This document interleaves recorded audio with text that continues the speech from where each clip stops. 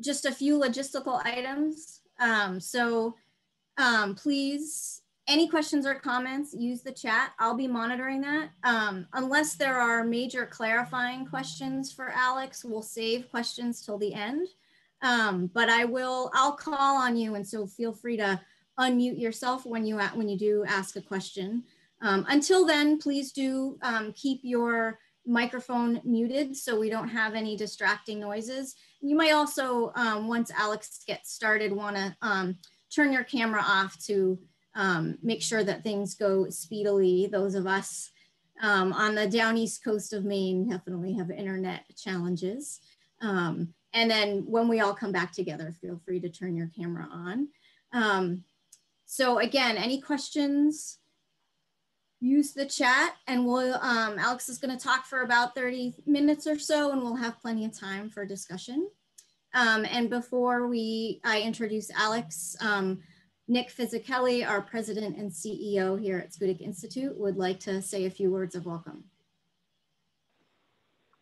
Great, thanks, Catherine, and hello, everybody. Wonderful to see so many familiar faces, Sandy and Chet and many others. Thanks for being here. And as Catherine said, it's the kickoff to our 7th annual Acadia Winter Festival. Again, Nick Fisichella, the president and CEO with Schoodic Institute at Acadia National Park. We're a nonprofit partner of the National Park Service and Center for Inspiring Science, Learning, and Community in a Rapidly Changing World. With our NPS partners, we co-lead the Research Learning Center here in Acadia National Park, including our wonderful campus at Schoodic Point, which sometimes even has some snow. My background isn't from today, but we do have at least a little bit of snow on the ground. And we work with Acadia and local communities and parks across the region and across the national park system on scientific research, on telling the stories of science and scientists in parks, and in engaging learners of all ages in science for parks, people, and the planet.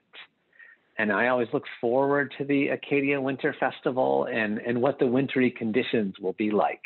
You never know from year to year what we will have during Acadia Winter Festival. And I think we'll hear from Alix especially on recent trends in winter.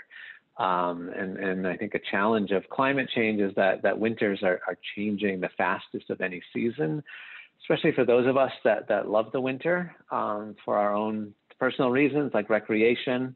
I certainly love cross-country skiing. I would say it's my favorite thing in the whole world to do. And there's certainly seem to be less opportunities to do that. We were part of a study a few years ago, found that half of national parks across the national park system are already showing extreme early spring onset, meaning that winter is ending earlier than it has at any time in the past over the historical record going back to 1901. So we know these patterns are happening here in the Northeast, and I think we'll hear that today, and they're unfortunately happening across the park system and across North America. But we will continue to celebrate winter and the winters that we have, and I hope you are able to get out and enjoy the winter and parts of our festival. So thanks for joining us tonight, and I'll hand it back over to Catherine. Thanks, Nick. It's my great pleasure to introduce Dr. Alix Contosta. I invited Alix to speak because I knew of her work from producing the Maine's Climate Future Reports. And this is a series of reports that started in 2009. It's the statewide assessment of climate in the state of Maine, led by the University of Maine. And we just published the 2020, which is the third update, about a year ago this month. And that features a whole section on the fact that winter is the fastest changing season, and a lot of the work that Alix has done. And so thinking of that, I wanted to hear a lot more from her. So I'm so glad that she could join us. She is a research assistant professor at the University of New Hampshire's Earth Systems Research Center. She studies winter ecology, obviously, and the winter to spring transition specifically, especially the ways in which climate change impacts landscapes during these sort of transition periods of seasons. She looks at interaction between land use and climate. She's studied carbon sequestration, greenhouse gas emissions from ecosystems under a variety of land uses and management regimes. Dr. Contosta uses a combination of innovative field and lab experiments, state-of-the-art environmental sensors, and data integration to pursue her research agenda. So welcome, Alix. Thank you. I had to find my unmute button. So thank you so much for having me. I'm just gonna dive right in and tell you a little bit about my first, when I first fell in love with winter. If I can get my slides to advance. Here we go. Okay, so this is me. This is in Grafton, Vermont, around 2005. I was trying to learn how to skate ski, and that's pretty much how it went for a long time. I grew up in Philadelphia, and we have winter there, but it snows occasionally. Then the snow gets really brown and dirty. It's not the same as it is in New England, and I moved to New England in 2000, first for work and then stayed for graduate school. And it was just amazing to me how beautiful the woods were in the snow and how much you could play outside in the winter. That wasn't something that I grew up doing. And I was hooked, and I've been having fun during winter and also trying to connect my research to winter ever since then. Catherine told you a little bit about me, and I'm just going to introduce myself again. So I do a lot of work trying to understand winter ecology, because a lot of what we understand about our ecosystems is based on research that happens during the growing season. And a lot of important things happen during winter that we don't understand, and winters are changing really fast. I'm also interested in phenology and changing seasons and climate change. Catherine talked about how I do a lot of work with sensors. I spent a lot of time working with teachers and trying to bring my research into classrooms. A lot of work talking to community members, to policymakers, and I'm also a mom, and that has definitely changed the way I think about my work and put a different lens on it. So this is me with my younger son, maybe 6 years ago or so. So he's a lot older now, but we're out for a snowshoe, just enjoying a beautiful winter day. Okay, so let's dive right into it. Earth's temperature is heating up, and this is actually a pretty cool visualization of how this works. Maybe some of you have seen this before, I don't know. This is from NASA, and you can watch changes in Earth's temperature, how much it's warmed against the historical background starting in 1880, and this goes up to 2018. And what you're looking for are areas that are blue or a little bit cooler than the historical average, and areas that are yellow or red are getting warmer than the historical average. And you can sort of watch this move forward in time. I shared this link with Catherine, and so she can hopefully put it in the chat. But as you sort of watch this simulation move forward in time, you see more and more red coming up in the map. And so we know that the Earth is getting warmer. And we also know that it's extremely likely that human activities, especially emissions of greenhouse gases, are the dominant cause of this warming, especially since the mid-20th century. So this is a quote from the Intergovernmental Panel on Climate Change that studies the human causes and consequences of our changing climate. We know that greenhouse gases like carbon dioxide are increasing in the atmosphere, and they're increasing really fast. They're showing big changes just over a few generations. And so this is a figure of what's known as the Keeling curve. It was started by Charles David Keeling. It's observations of carbon dioxide in the atmosphere that go back to 1958.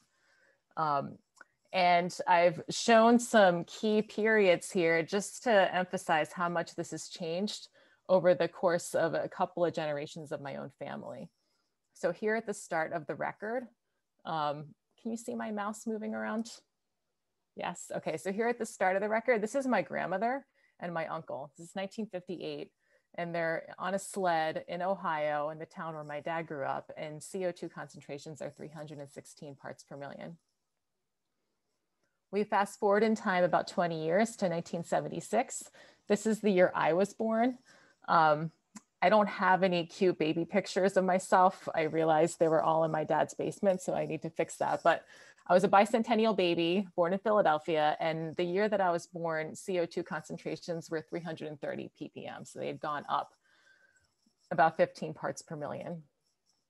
Move forward in time again, we're in the early 2000s. I moved to New England. I'm trying to learn how to ski, falling in love with winter.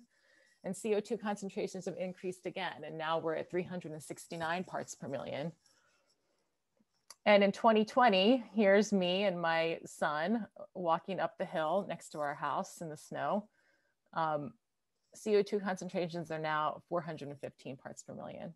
So we go from my grandmother to me, and we've increased CO2 concentrations by 100 ppm, right? So they're increasing, and they're increasing pretty fast. Okay, so we know that our climate is warming, and we know that this is caused by emissions of greenhouse gases, but I'm really interested in winter. And so this figure is showing how winter has changed in the past, really looking at it since 1970. Again, areas that you see in red are warming more quickly than areas that you see in yellow. I think something that's interesting to show here is that there aren't any areas that are blue, right? Nowhere is getting cooler in the winter. Everywhere on this figure is getting warmer, especially the upper Midwest and the Northeast. We're seeing a lot of winter warming in our region of the world. And Nick mentioned this in the beginning during his welcoming remarks. Winter temperatures are warming faster than summer temperatures. So we're seeing a lot of winter warming, and that winter warming is happening a lot faster than increases in temperature we're seeing during the summer. So here's just showing increases in annual temperature on the top over a historical baseline, the first part of the 20th century. This is showing what the warming has been over recent decades. And you see a lot of red, right? But if you break that out by season, you look at summer temperatures, yes, you see warming, but it's nothing compared to the warming that you see in winter. You see way more red on this map if you're looking at winter temperatures. So winters are warming, and they're warming faster than the summer. And this matters. There are lots of reasons why loss of winter conditions and changing winters matter.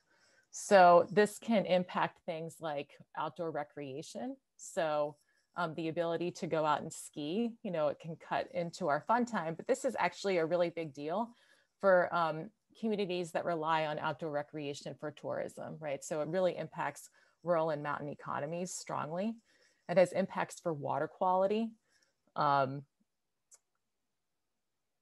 It has impacts for public health. So cold temperatures can keep insects that we don't want away from us, right? So as winters warm, it can expand the range for ticks, for invasive mosquitoes. It has impacts on wildlife. So it disrupts wildlife habitat. And it also, you know, for example, snowshoe hare is white, right? It always turns white, and it turns white even if there's no snow, right? So there can be problems for wildlife and their habitat with loss of winter cold and snow.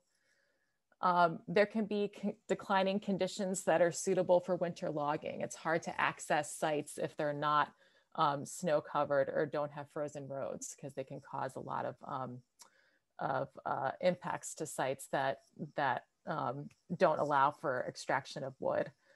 It can expand the range for damaging invasive forest pests. So not just insects that are harmful to us, but insects that are harmful to trees. And then it also really is important for our sense of place and our cultural traditions. And so the loss of winter really matters in a lot of different dimensions. And this was one of the reasons why some colleagues and I wrote a paper It came out in 2019, really trying to understand how winters across the northern forest region of North America, so that's shown in green, how those conditions have changed and how they've changed in ways that are important for people and for ecosystems. Because we know the conditions are getting warmer, we know that we're losing snow, but we're losing conditions in specific ways that are important for forests and are important for people. And so to do this analysis, we broke up the region into 3 areas: the east, where we are, the central, and the west. And we used climate data from weather stations. So we used weather station data from Canada, because some of our region is in Canada, and also from the United States. And these are measurements that people have been taking, right? So volunteer observers going out and measuring temperature, precipitation, snow depth, and snowfall. And our record went back for 100 years. So we're looking at a really long time period. And actually, I was telling Nick and Catherine before we got on, we wrote some of this paper at the Schoodic Institute. So our co-authors, my co-authors and I spent some time at the Schoodic Institute writing this paper together. So I have a connection to the place just from that great experience. And so I'm going to share just a few of our findings. We do have a report that summarizes a lot of this, and I sent Catherine the link, so you can go and download that report, and it has a lot of our findings in it. But again, we developed this suite of indicators of how winters are changing. So we didn't just look at things like how are minimum temperatures changing and maximum temperatures changing. That's important, but we also wanted to understand things like, what about days when temperatures are below freezing, right? Like conditions below freezing are important for whether or not precipitation falls as rain or as snow. If it's above freezing, it'll rain. If it's below freezing, it snows, right? So this figure is showing the number of frost days, which are defined by minimum temperatures. These would be nighttime temperatures that are below 0. And here we have our 3 regions: the western, the central, and the eastern, these 3 areas of our of the northern forest. And all of these red lines are showing decreases over time in the number of days when temperatures are below 0. So you can see that you have this decline. And this map on the right is just showing what that looks like in space. So any of these dots that are red are also showing losses of frost days over a 100-year period. The bigger the dot, the greater the loss. The smaller the dot, the smaller the loss. Areas that were in blue gained days. You see 1 blue dot, right? And then these little gray dots, there was no significant change. But overall, we're losing really cold conditions. We're losing these frost days. We also see decreases in snow cover, which makes sense. If it's not as cold, we're not going to get as much snow. So this set of graphs is set up in the same way, where you have these trends here on the left. The top is showing the loss of the number of snow cover days. So that's any day where snow depth is above 0, right? So it could even be just a little bit of snow, right? But we're seeing a loss of snow cover days. And we're also seeing a loss of days where we can make snow. So ski areas have been trying to adapt to changing winters for a long time, and they try to make artificial snow so that people can still go ski. But it has to be cold enough to be able to do that. And so we're not just seeing a loss of snow cover, but we're also seeing the loss of days of opportunity to make artificial snow. And so again, these findings are summarized in a report that is available for a download. And I just want to share the high level findings. 1, we're losing the cold, right? We're losing days below freezing, and we're also having less frequent extreme cold days. We're losing snow, so we're losing days with snow cover. And winters are shorter. So Nick alluded to this in the beginning. We have spring starting earlier and winter is ending earlier. So we're losing this sustained cold period, which is largely due to earlier spring. So that's what we see across the whole northern forest region. I wanted to pull out some trends that were Maine specific, because I know that some people are not calling in for Maine, but a lot of you are. And so these are, this is a graph that came from the Maine Climate Council Scientific and Technical Subcommittee. So trying to understand climate change and its effects in Maine. So this is showing winter temperatures from 1890 to somewhere around 2015, 1895 to 2020. Sorry, that's the time series. Here, you have to be careful because the temperature is in Fahrenheit, not Celsius. So just a different measurement scale. And what we see is similar in the sense that we're seeing this overall warming pattern. We're seeing warmer temperatures. So loss of coldness, increase in warmness. And over this entire record, we're seeing an overall increase of 5 degrees Fahrenheit. These changes aren't even, they're not uniform. So this is showing changes in snowfall for Maine. And here it's breaking Maine up into 3 divisions, coastal, central, and northern, and showing trends in snowfall for 2 different stations, for Caribou up north and for Portland in the south. For Caribou, we see an increase in snowfall over time. And for Portland, we see a decrease. And really, this just has to do with differences in temperature between these 2 places. It's warmer here near the coast. And so any precipitation that we're getting is more likely to fall as rain. Even though we have an overall warming trend in winters, it's still cold enough in the north for it to continue snowing, right? So these changes aren't necessarily uniform across the entire region or within the state of Maine.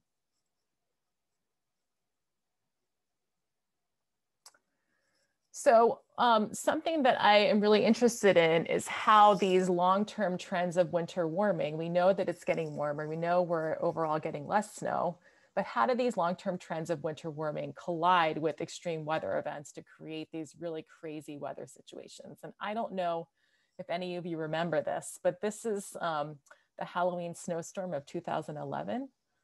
Some people call it Snowtober. This was a nor'easter that came really early. So we had a very warm fall. It was very late fall. Leaves were still on trees, and we had a very early season nor'easter. And those 2 things collided to result in millions of people out of power across the Northeast, millions of dollars of damage. Halloween was canceled. And this to me is a classic example of an event that we call winter weather whiplash. And it sort of highlights the importance of understanding the difference between climate and weather, right? Because there is a difference between those 2 things. There's a great quote by Mark Twain: "Climate is what we expect, weather is what we get," right? And so what I mean by that is that weather is the actual state of the atmosphere at a particular time and location. And climate is the statistical description of weather over a long period of time, usually 30 years or more. So even though climate overall is getting warmer, we still can have these extreme weather events that punctuate that overall warmer condition to result in these really sort of crazy events. And we call these events winter weather whiplash. And here's just a few pictures of what these events might look like, and I'm going to talk about them in a minute. But our strict definition of winter weather whiplash is a class of extreme event. So it's an extreme weather event in which a collision of unexpected conditions, and you could think about a collision and whiplash like you might experience in your car. You have a forceful, rapid, sort of back and forth change in winter weather, and this induces an outsized impact on people or on ecosystems or on both. And there's a few different types of winter weather whiplash events. You can have events that happen outside of winter, either during fall or spring. So you can have a fall spring where temperatures get really warm really early, and that's followed by a frost. And so that can damage vegetation. It can result in huge impacts for agriculture. You can also have, like in the Snowtober example, late fall and then an early snowstorm. And if leaves are still on trees, that can cause massive power outages as trees that are heavy with snow fall into power lines. You can also have events that happen within winter when we expect it to be cold, but it gets really, really warm. You can have a rain on snow event where you have lots of rain falling on a heavy snowpack and getting massive flooding. Or you can have what we call a winter heat wave, where it's super warm in the winter. This picture in the bottom right is one of our local research sites near UNH. And this picture was taken in February of 2017. So this is not March or April when snowmelt is happening. This is in late February, where it was 75 degrees outside. So we're interested in these events too, because they have the potential to have these really big impacts. And we've done a little bit of research trying to understand what those impacts might be, using Hubbard Brook as a case study. So Hubbard Brook, which I'm showing here in red, is a research site in the White Mountains of New Hampshire. And they have a really long record of measuring temperature, snowfall, snow depth, stream flow, and lots of different aspects of the ecosystem. And what we did was we looked at, okay, what happens to just take stream flow? What happens to stream flow if you have one of these winter weather whiplash events? And so what we see is that on average, if you have a winter heat wave, you have a really anomalously super warm winter day, you increase stream flow 5 times greater than what it would be otherwise, which has big implications for flooding, right? That's just if you have a warm day. If you have rain on snow, so you don't just have warmth, but you also have rain, you can increase stream flow by an order of magnitude, or at least 10 times greater than what it would be otherwise. And so again, you know, just emphasizing that at least in this one case study, you can have big impacts from these winter weather whiplash events.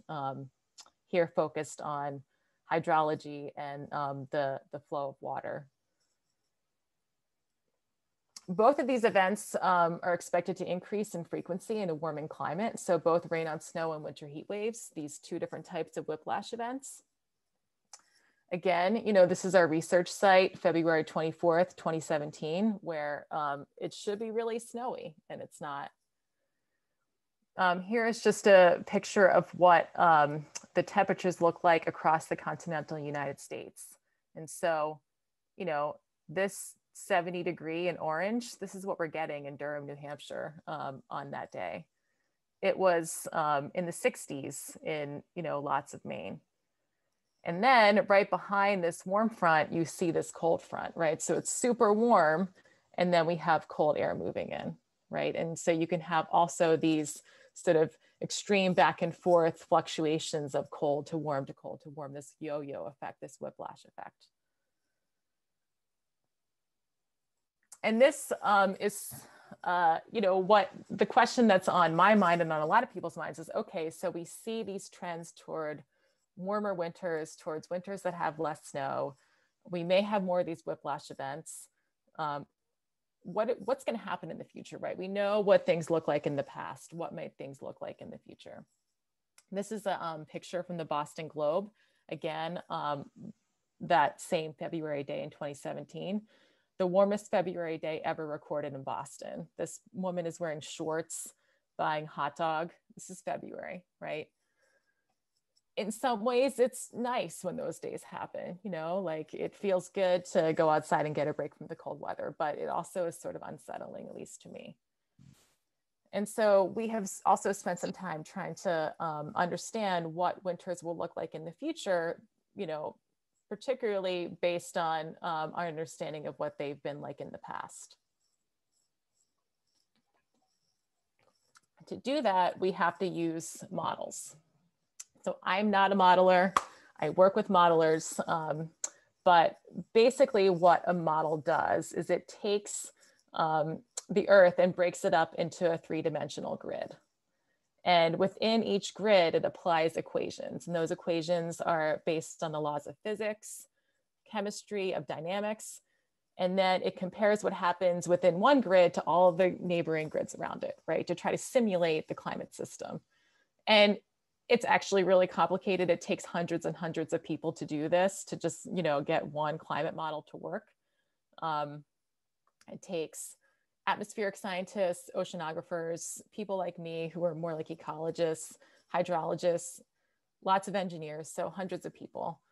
But we do have some members of our research team who are climate modelers who can do some of this work. And so I'm just going to share some of what we found by using a group of models to try to understand what winters might look like in the future based on potential scenarios of greenhouse gas emissions.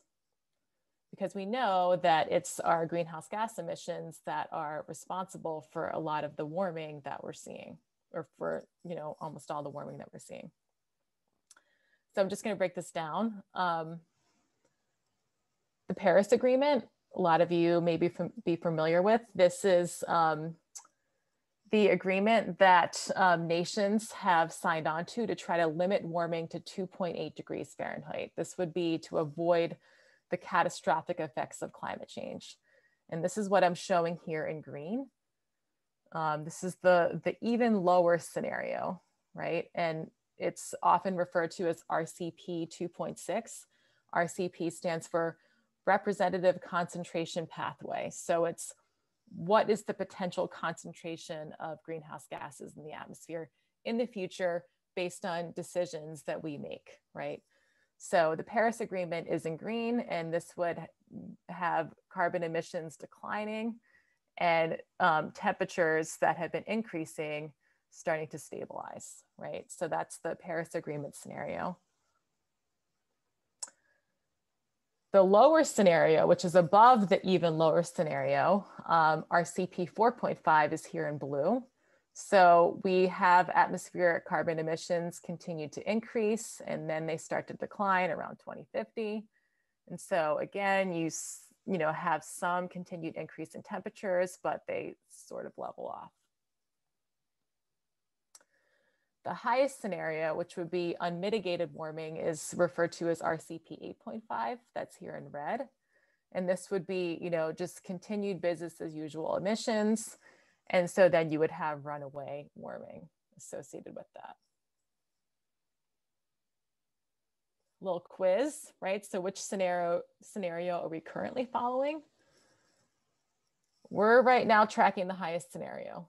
So we're not even in the lower scenario right now. Not that we, can't get there, right? But currently, we're matching the highest scenario. And so just keep that in mind as I show you the next few slides about where our winters may be going, depending on these different scenarios of greenhouse gas emissions. Okay, so this figure is showing winters in the northeastern United States, starting in 1980 and going all the way out to 2100. This black line, these are observations. So these are measurements that we've made of actual temperature conditions.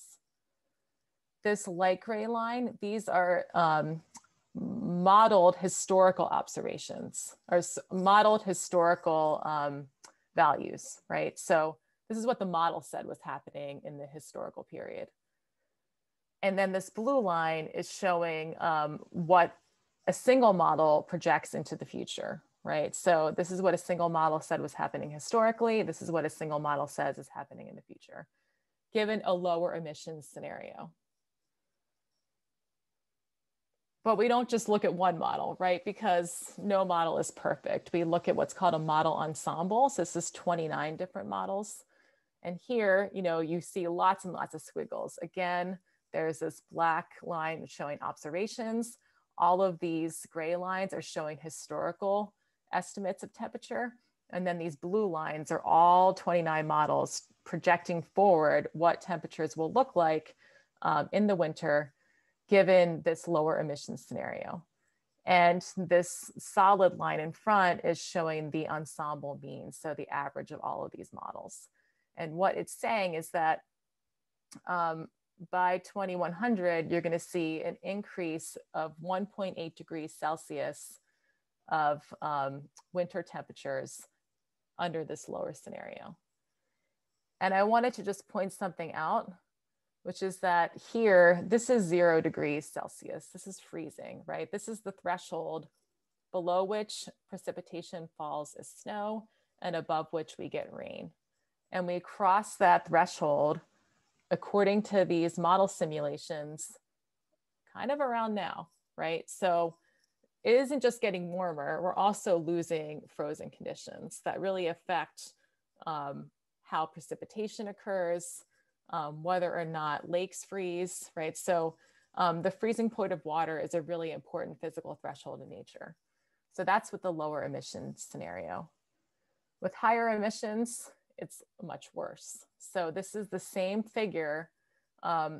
Here again, we're seeing the historical period, the observations in black, the historical estimates in gray, and then the higher emissions scenario in orange. You know, that overlaps the lower emissions scenario for a time, and then they start to really diverge. So that by the end of the century, we see an increase in warming of about 4 degrees Celsius. Again, you know, just showing that we're losing temperatures that are below freezing. So it's getting a lot warmer, but we're also losing that sort of threshold below which water will freeze, that will get snow, keep snow, have ice on our ponds, etc. So that's temperature. But we also know that temperature affects snow. And so I'm going to show you what the projections of snow look like across our region as well. This is a little bit of a different setup. So this is showing a map, and this is showing the northeastern United States and part of southern Canada. And this is showing the day of year that the snow disappears. So the snow melts across this domain from 1980 to 2005. So this is the historical period for which we have observations. And areas that are in purple or dark blue, those have snow melt happening pretty early. Areas that are in green or in yellow, those have snow melt happening pretty late. Areas that are in gray don't have seasonal snow cover. So they don't have enough snow to really have a snow melt date per se. It might snow, but then it melts right away. And you want to watch for that. So historically, across the entire domain, snow melts April 13th, since snow finally disappears in mid-April. In Maine, you know, there are areas here, especially towards the west and the north, that are somewhere in late April or even potentially May, early May. As we move forward and look at the future projections, this is looking at what it would look like at the end of the 21st century. So from 2070 to 2099. And under the lower climate scenario, across the entire region, snow melt and snow disappearance happens March 29th. So about 2 weeks earlier. And let's see, you start to see a lot of gray on this map, right? There's more gray creeping in. So you start to see more areas that are losing their seasonal snowpack. You're also seeing, you know, in Maine, more areas that are starting to look like they're melting out in March as compared to in April. And if you look at the higher emissions scenario, it looks even more dire, right? So you see even more areas that are in gray. And so this is showing that there's, you know, more of this part of the United States that no longer has snow at all, including where I live, right? I live in this little slice of New Hampshire down here. So I can go out and ski today, right? Because we had a nice snowstorm the other day. I couldn't do that necessarily in 100 years very easily. You also see that you know, snow melt is happening, you see way, way, way more blue in this map, right? So snow melt is happening maybe in late February in some areas, in early March in others, and it's really only in the higher elevations that you have any snow even in April, right? So snow is disappearing a lot earlier, potentially in the future, given this higher emission scenario. And so just a few points I wanted to make. So historically, we've lost 18 days of nighttime temperatures, cold temperatures below freezing. And we've lost 21 days of snow cover, and that's across the whole northern forest region. In the future, winters may feature fewer temperatures, will feature more temperatures above freezing and fewer snow-covered days. We also may see more of these crazy extreme weather events where you have a collision of cold conditions with milder winters that produce winter weather whiplash. And this is a big deal, right? This loss of cold, this loss of snow, this winter weather whiplash can have consequences for ecosystems and for people. But I'm not going to stop there because I feel like that's a really depressing place to stop a talk. And so I just wanted to highlight a few things that we can all do to try to make the future, you know, maybe look a little bit more like the green line on the graph, right? Maybe look a little bit more like the Paris Agreement, where we avoid catastrophic warming, where we don't totally lose winter. So these are just 6 things. They're not revolutionary, but I just wanted to share them. First thing is educate, right? And you're doing that now, right? Educate yourself about climate change so that you can educate others. There's some really amazing resources out there. This is a screen grab from NASA's climate page, where it has all kinds of information about the evidence for climate change, the causes, the effects, the consensus within the scientific community. There's some really cool vital signs of the planet they have there. There's lots of resources out there. That's just one. I gave a link to Catherine to put in the chat about that. So educate yourself so you can educate others. Number 2, defend the science. So here's a great quote from Neil deGrasse Tyson. He's an astrophysicist. That says, a skeptic will question claims, then embrace the evidence. A denier will question the claims, then reject the evidence. And really what I'm getting at by this is that if you're trying to convince someone that climate change is real, focus on the skeptic, not on the denier, right? A skeptic is someone who's persuadable with evidence. You may not be able to get the deniers. And given limited time and energy, maybe you focus on the people who are persuadable. Number 3, use your voice. So speak up and get political. Vote, right? So this is a picture of Katharine Hayhoe. She's a climate scientist and an evangelical Christian.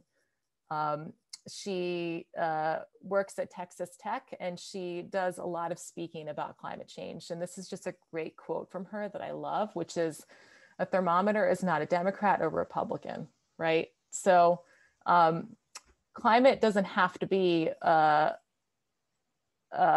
issue that belongs to a single party, right? If you are passionate about changing the way that things are going, you know, talk to your representatives, talk to your senators, vote, right? Make it known that this is important to you no matter where you stand. I do a lot of talking to people, trying to just get them to vote if they care about climate change, because a lot of people don't vote, right? Walk the walk, right? So reduce energy consumption, fuel consumption, carbon cap or tax yourself. Support the low carbon economy, right? So walk the walk, set the example. This is one of my favorites, measure snow, right? So this may seem like not a big thing, but in the Eastern United States, we don't have a lot of snow measurements, not compared to the West. The West relies on snow for water, and they have a huge infrastructure for measuring snow. In the East, we don't really have that. And so snow measurements are critical to try to understand how our winters are changing, right? We're losing snow and we don't have a ton of data to understand where and how fast that's happening. So there's lots of ways you can do that. You can be an observer through the COCO-RAS program, the Community Collaborative Rain, Hail, and Snow Network, and you can go onto their website and look up information for how to do that. You need a ruler, right? You don't need really fancy equipment. You can also measure snow in the backcountry, so in areas that are harder to access. This picture I've been showing is from the summit of Mount Chicora. It could be, not necessarily this remote, but just not necessarily in your backyard either. So measurements of snow in the backcountry can improve the ways that models predict and simulate snow depth by a lot, by as much as 90%, right? We don't know if the model is right unless we have something to compare it to. And there are no measurements in the Northeast, really. And so maybe one of you will be the first reporter for your region, right? So you can go to the Community Snow Ops page and learn more about how to do this.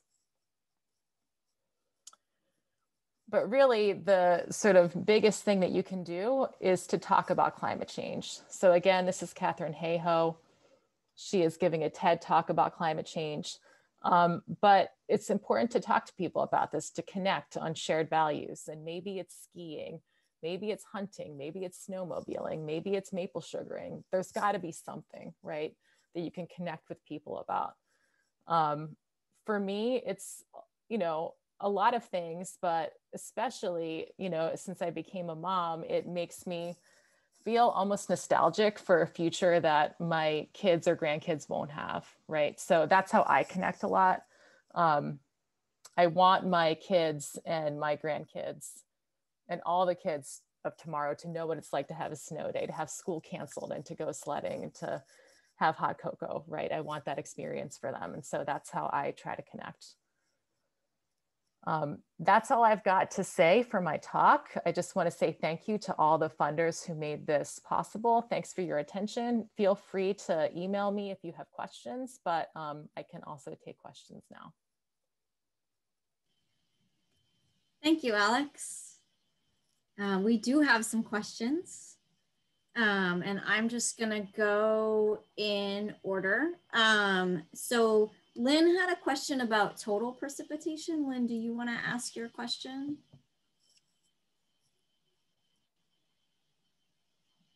Sure. Well, I just thought when I saw that graph about it was just snow precipitation changing over the years, how it compared to total precipitation changing over the years, over the same years, like overlaying the graphs. Do you mean when I was showing total snowfall? Right, right. Right, yeah. So that's actually a really important question, because if total precipitation is increasing and in the southern part of the state, it's getting warmer, you're going to see less snowfall, right? But in the northern part of the state, you could see more snowfall because it's still cold. Right. Does that make sense? Yes. Yeah. Interesting. Thank you. Yeah, sure. And I had responded to Lynn in the comments in Maine's Climate Future 2020. We really looked at, so precipitation is increasing statewide in Maine, and we really broke it down to look at extreme events. And so we're getting, it is raining more often, and we're getting more rain. And so there's a shift from snow to rain in southern Maine and the coast, especially. And we're getting more intense events. So we're getting more 3-inch rainstorms. And so 3 inches of rain in 24 hours or 4 inches of rain in 24 hours. We're getting more of those really big events, but the increase in precip is actually due to just more 2-inch storms and 1-inch storms. So, it's raining more often, we're getting more precip, but we're getting less snow at the same time. So we had another question from Susan about deforestation. Susan, do you want to ask your question? You ask it. Yeah, thanks, Ashley. I'm not Susan, I'm with her though. The question is, do you know the relative impact that deforestation has or is having on CO2 levels? Yeah, it's a great question because deforestation is part of the emissions problem, right? So you cut down trees and those trees stored carbon, right? It kept it out of the atmosphere. And once those trees are cut, then the carbon that those trees stored gets re-released. It's hard to put an exact number on that for a lot of reasons because of what happens to the wood after it gets cut, right? So does it get burned right away? Does it get made into lumber? Does it get made into biofuel, right? So what's the fate of it? And that varies a lot from place to place. So is it wood that was cut in Canada versus wood that was cut in Brazil, right? So I don't have an exact number for that, but that's something that is contributing to the emissions. I don't know if that answers your question. Thank you. I appreciate it. Yeah, sure. Another question about carbon sequestration and sort of any links between sequestering carbon and winter warming. And that question was from Bob. It's nice to hear your voices, so I'd like to have you ask your question in full.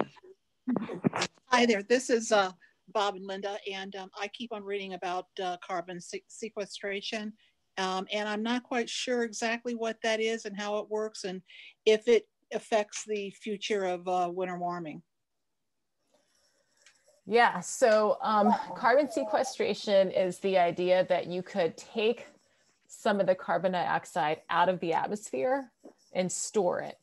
And you could store it in trees, right? So could you take areas that were deforested, where forests were cut down, and could you allow them to regrow, right? Could you plant forests in places that haven't had forests before? So those trees, as they grow, they do photosynthesis, right? So they make sugar by combining carbon dioxide and water. And in that process, they grow and they pull some of that carbon dioxide out of the atmosphere. So that's one way that you could sequester carbon. You could also sequester carbon by trying to push it into soil. And so you could do that. There's this idea that we have a soil carbon debt that we could repay. So, 10,000 years of agriculture and, at least for the last 100 years of, really intensively plowing the soil has depleted a lot of organic matter and a lot of topsoil, and that is rich in carbon. And so could you try to rebuild soil, and in that process, could you sequester carbon in soil? Those are just two examples, but that's something that's of really big interest to a lot of people, not just because it's a potential pathway, one of several that could help to stabilize the atmosphere. So there's this idea that there's no one way to try to stabilize emissions. There's lots of different items you could choose on the menu, and that's one of them. So there's a lot of interest in it for that reason, just from the standpoint of trying to stabilize greenhouse gas emissions and get the concentration of CO2 down. It's also become big money, right? Because you could trade carbon dioxide on the market, right? So people could buy and sell those credits. I don't know if that's a helpful answer, but it's this idea that you can pull carbon out of the atmosphere and store it for some amount of time, at least long enough so that you could stabilize concentration of carbon and start to sort of reverse the warming trend. Thank you for that information. Sure. Those were all the questions from the chat. Does anyone else have any questions for Alix?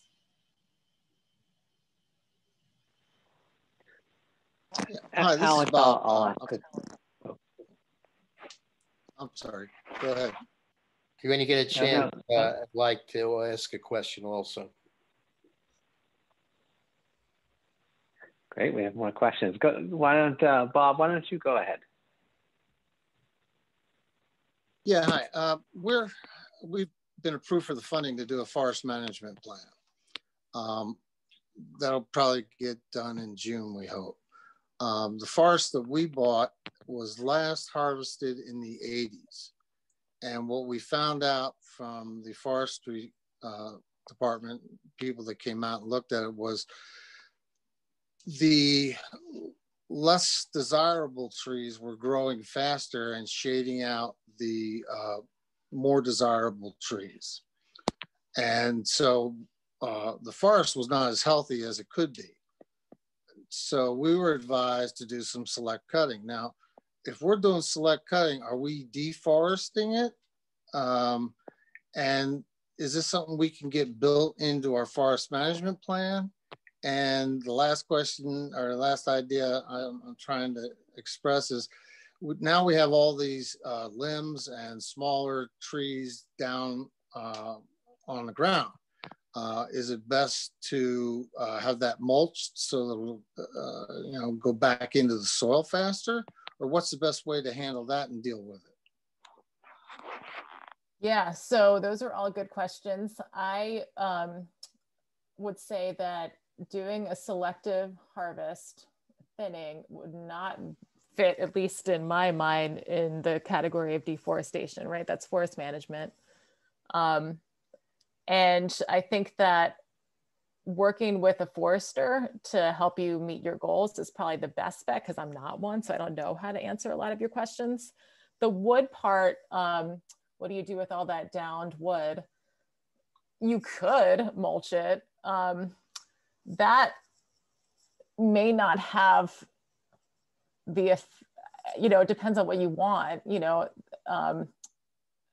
that can, I only know this from experience because of a large field experiment that we did at the one of UNH's properties, where we did do a thinning and did mulch a lot of the down debris. And then what ended up happening was that it acted as mulch, like what would happen in your garden, and it trapped a lot of moisture.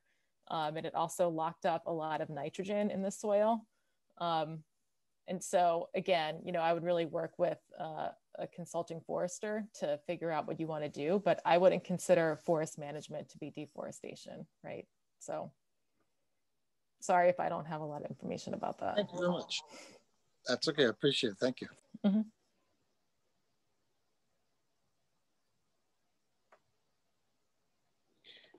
Yeah, I'd like to just ask a question, because this seems to be one function, and that function is CO2, etc.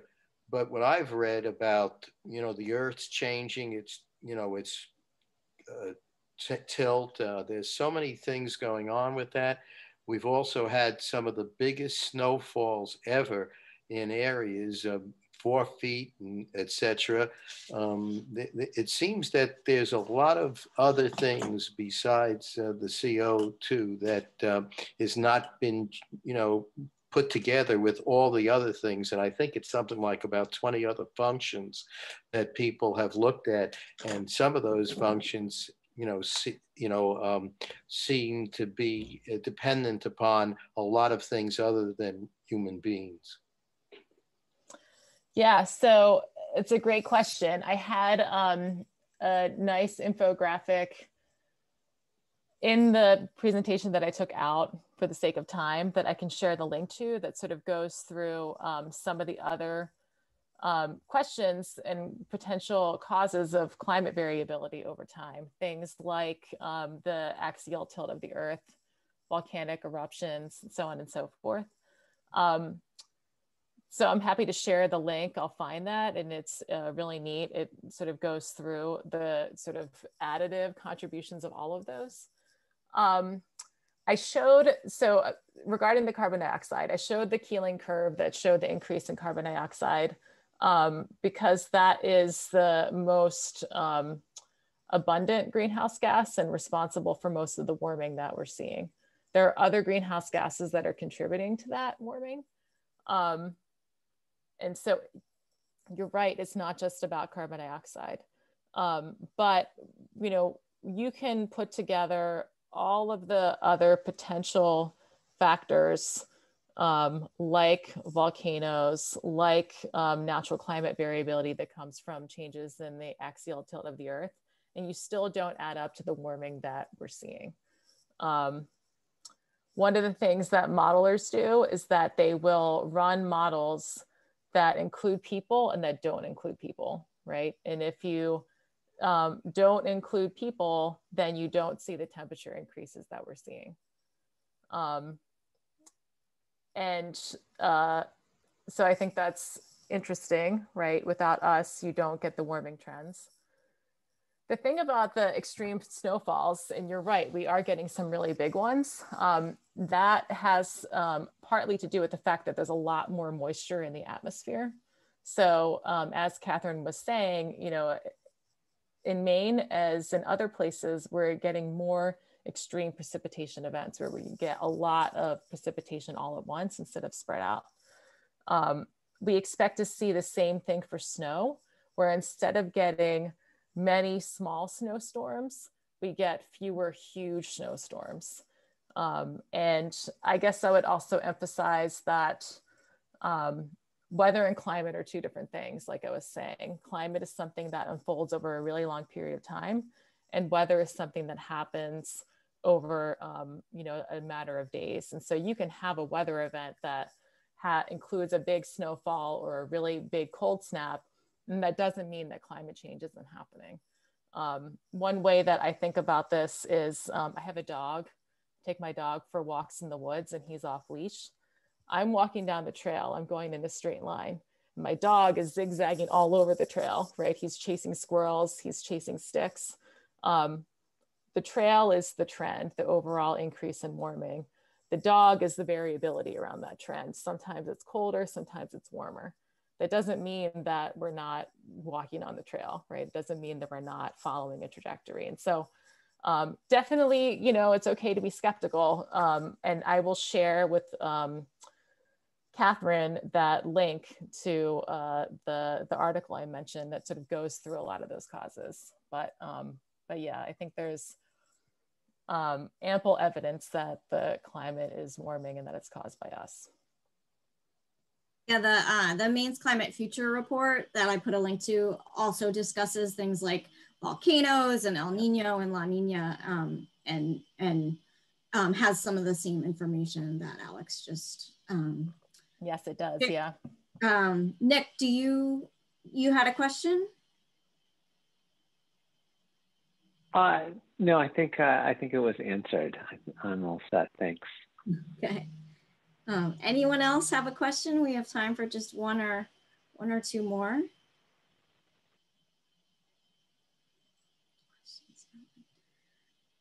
Hi, it's Jefferson Savangstook. Quick question. I don't fully understand how in the map of snowfall change in Maine with the decrease in snowfall on the coast. I mean, I think I get, but I don't understand how the northern part of Maine increased. Right. Would it be helpful if I pulled that up again? Thank you. I can do that. Here, I'm gonna, well, you'll have to just watch me go through all my stuff. Because I'm gonna have to unshare my screen and reshare it and anything could happen. Okay, here we go. So here's that graphic again. And here's Maine. It's got these 3 climate zones: coastal, central, and northern. And one of the key things to see here is that these are different colors. So the northern part is more blue. And so these would be, you know, maximum temperatures during the winter in December, January, and February. And these would be maximum daytime temperatures. So it could get colder if it's nighttime. And this northern tier is mostly blue, right? So it's cold here. the southern part of Maine, you have a lot more light green and dark green, so it's warmer, right? So you have two different temperature conditions. But across this area, right, that has two different temperature conditions, you're getting the same amount of precipitation. But that precipitation is going to fall two different ways depending on where it is, right? If it's in the south where it's warm, that precipitation is going to fall as rain because it's not cold enough for it to snow. And so because that precipitation is falling as rain, you're going to see a decline in snowfall over time. In the north, that precipitation is going to be falling as snow. And so you might see this increase in snowfall over time, not just because it's cold here, but because overall we have more moisture in the atmosphere. We have more precipitation in general, right? So this isn't showing total precipitation, right? It's not showing how much total, it's just showing how much of that falls as a solid, as snowfall, as opposed to a liquid as rain. Does that make sense? No. I guess well, I don't understand like why is it increasing as opposed to staying the same, I guess. Well, sorry, go ahead, Catherine. Maybe you try. So the coast has warmed more. If you look at winter warming, the winter it's warmed faster on the coast than it has in northern Maine. So these are like official climate divisions, and you can see why the state is divided that way. And it's almost as if they're getting farther apart. So because we're getting more precipitation, but it's still cold enough in northern Maine, they're getting more snow. Whereas in the coast, snowfall has decreased, but overall precipitation has increased. So everybody's getting more precipitation, and more of it's falling as snow in the north and more of it's falling as rain, and thus less snow on the coasts.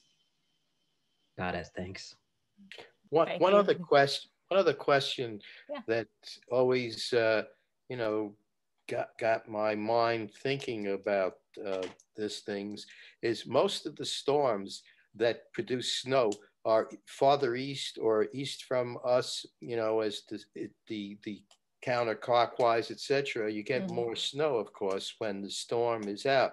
Most of the storms that I've looked at over the years that go to the west produce no snow in here. So is that also taking a situation away from what is causing the storms to go away from things, or is it just by a different reason?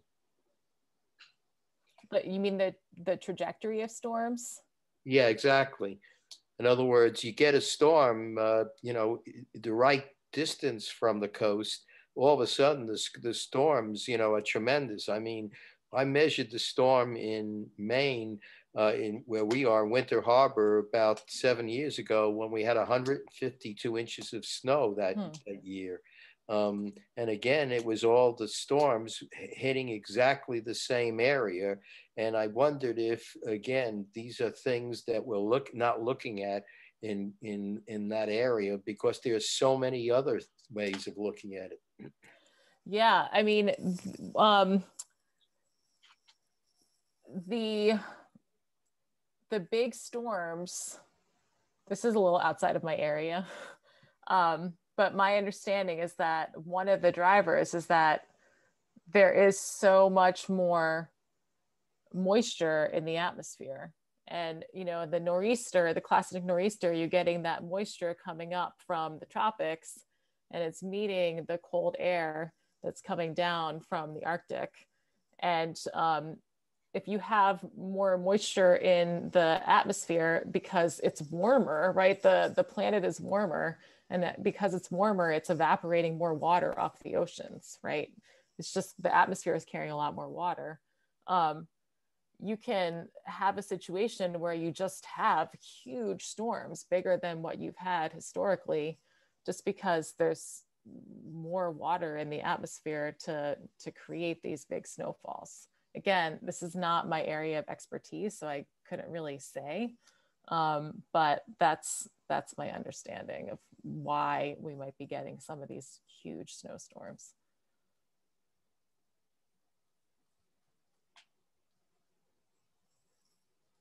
Thanks for these questions. Anyone we haven't heard from have a question?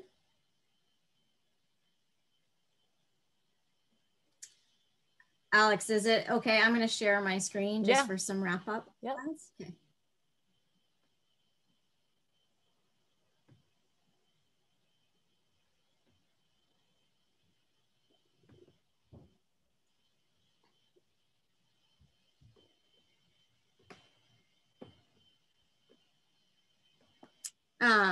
Thank you so much, Alex. That was really helpful and certainly very timely. I just wanted to make sure that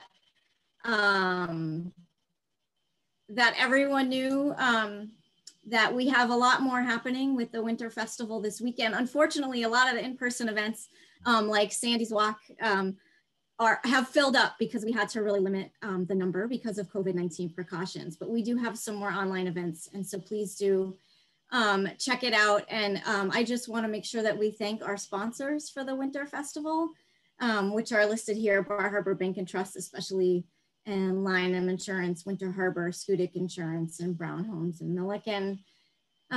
We're always taking suggestions. So if you have ideas for things you'd like to see either next year at the Winter Festival or talks for the upcoming season, please do share those with us.